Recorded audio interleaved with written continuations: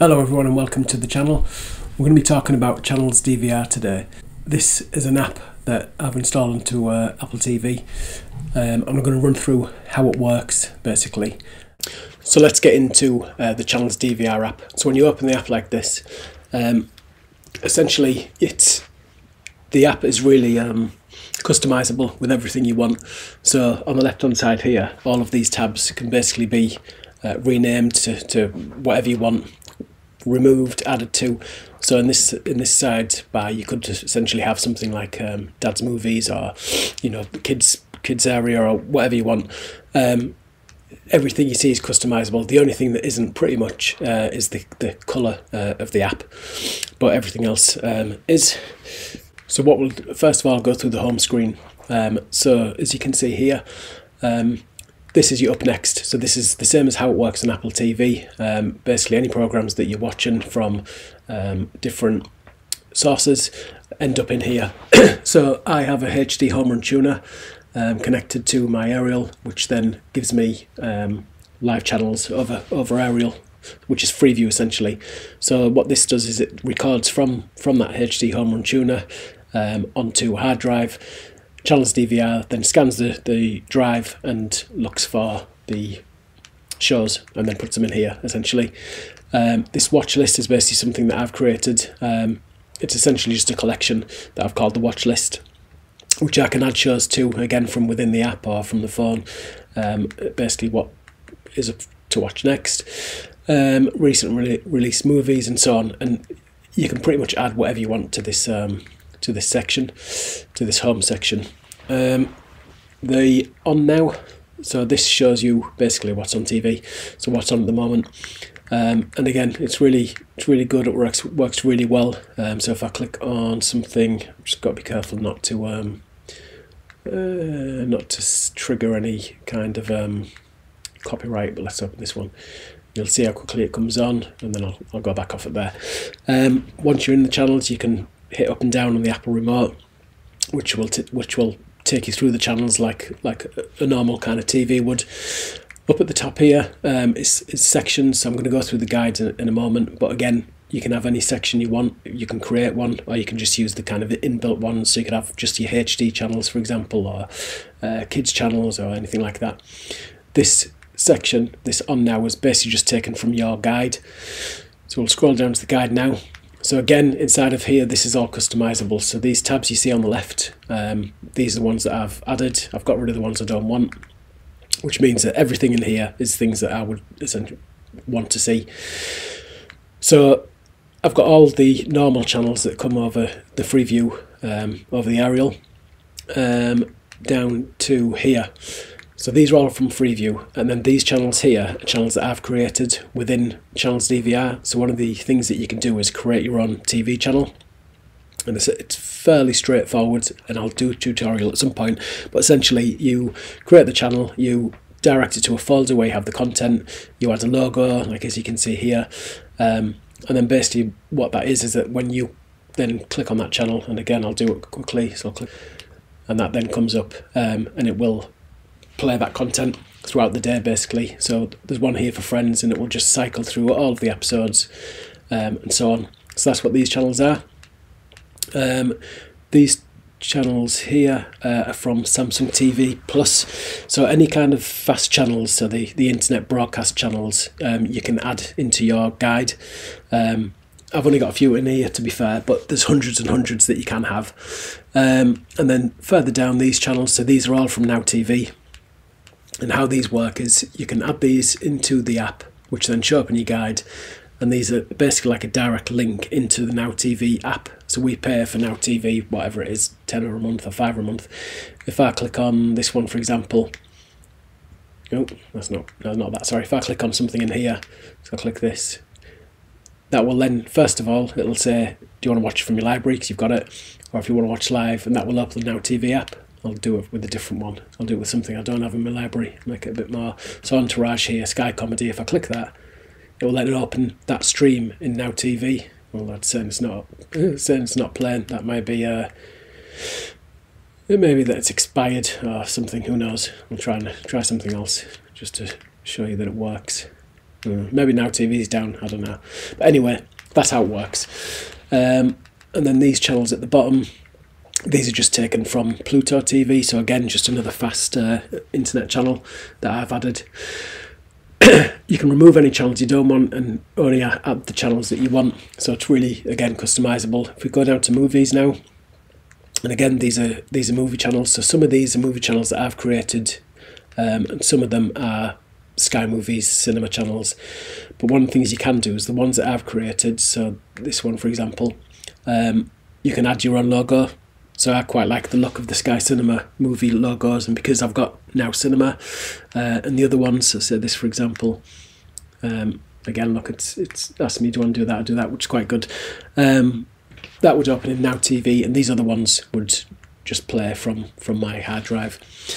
And so on and so forth. Sports, again, some creator channels, some channels that are linked to Now, and then music. So again, one of the things you can do is create your own channels. You can create a music channel. So I've done it here where each of these is a different style of music. I've got the videos that I've got from various sources, added to a hard drive, linked them on the channels app, and then what that means, I can come in here and basically play one of these channels, and it will just cycle through music videos kind of all day. I'll just come off that. News, same thing, it's just channels. So what I've got here, the top two here are just from Freeview, and all of these channels here are channels that I've created using YouTube channels that I subscribe to. So they're all just free channels, if you like. So Digital Trends, for example, is a channel about TVs and electronics generally. There's an app, and what that app does, and again I'll do tutorials at some point, is it just downloads the content from these channels every sort of 7 days or so, which means that you can then watch it within the channel's DVR app.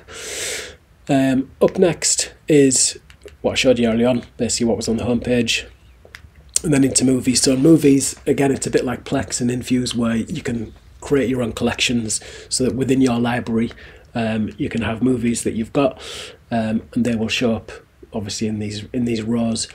Another thing with those collections is you can make these tabs. So again, I quite like the Sky Cinema branding. So I just use that branding and kind of edit it.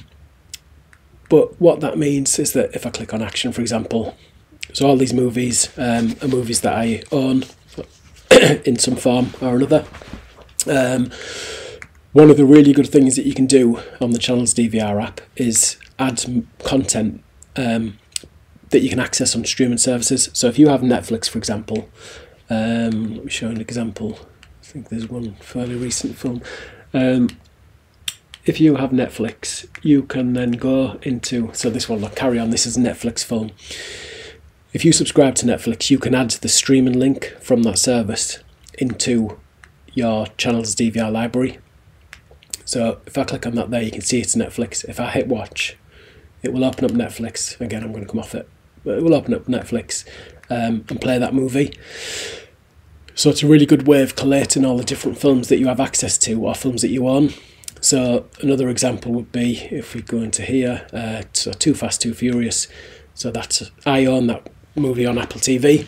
So I've added it as a streaming link, and if I hit watch, it will open Apple TV and it'll open that movie up. The best thing about it is it opens it up at this sort of information page, if you like, where you can access the trailer and related programs and all that. One annoying thing on Apple TV, if I did the same thing, is if I clicked it would just play the movie. I wouldn't have access to all this unless I went through some other steps, so it's quite nice that it does that. And then movies that you have in your library, let me look for one, sort of cliffhanger, and that's on a hard drive, basically, that's a download, so that shows up like that. You click watch and it will just play the film, the same as it would in Plex or Infuse. So that's the Sky Movies section. So again, you could add movies from Now TV, from Disney. If I go into these collections and I go down to Marvel, so I've got a Marvel section down here. Where is it? I did have. Where's it gone? It's completely disappeared. Or I can't see it, one of the two. But yeah, there's some Marvel films in there. If I click on those Marvel films, they will open up in Disney. So that's it for your movies. Again, with your rows, you can any of these collections that you create, you can add as a row. So I can scroll through all of the movies that I have access to or that I own, and you scroll along, and eventually it'll come down to the more, where you can then open up the whole library for that collection. It works really well. There's loads of movies that I've got in there, and I've never had any issues so far, which has been really good. Even in terms of playing 4K films. So if we go up to here, so Dolby Vision. So I'll just look for one that's not on Apple TV.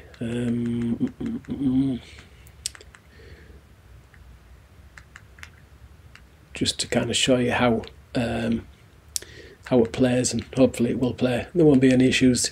Like I say, I don't think I've had any issues yet with playback. The problem is that I own most of these movies. Oh, June. Yeah, so try that one. So I'll hit play. And then this is obviously going to be playing from the hard drive. So there, it started playing. It's just come up with subtitles. But that's the movie there. So you can see it's 10 seconds in. It's obviously just nothing on screen at the moment for the introduction of the film. That's it for movies pretty much, which brings us on to TV shows. So again, all these tabs are customizable. So I like the quite minimalistic look. So I've only got movies, TV shows, but you could potentially have sidebars here which relate to sections of movies. So you could have action films, say, for example, where they're all just in this sidebar. It just depends on how you like it. So if we go into TV shows, in the same way that it works with movies, you can do it for TV shows as well. So what I've done is I've created these collections where you can add the image to it, and it kind of puts all of your apps and all the stuff you have access to in one place. And it works really well. If I click onto Netflix, for example, Stranger Things, if I click that, you can see there's a little Netflix logo there. If I click watch, open it up. I'll let it do it actually. It'll open it up in Netflix, and it'll go, once you get past that, to the Stranger Things content.